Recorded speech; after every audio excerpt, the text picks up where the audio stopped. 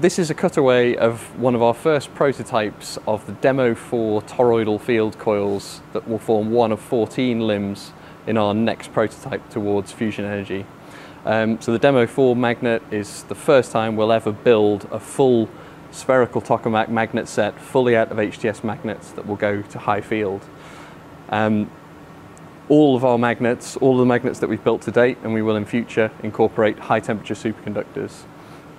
High temperature superconductors are tapes that contain a layer of rare earth barium copper oxide superconductor, and this is the material that makes all of this possible.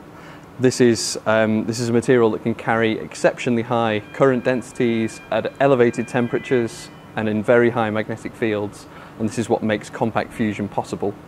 What I want to tell you about today is how we actually go from tape to coil and all of the challenges that we have to accomplish on the way. So we take a whole bunch of HTS tapes that we're going to wind in parallel into coils. We have a winding machine that will turn those tapes into a D-shaped coil for a toroidal field or a round coil for a poloidal field coil. Once we've wound those coils, we then solder impregnate them, and that's to create a consolidated, robust structure in which current can share between all of those tapes. Once we have solder potted coils, we then need to bond the coils together to form larger structures of multiple coils. We need to electrically join them together so that current can get from coil to coil with low resistance.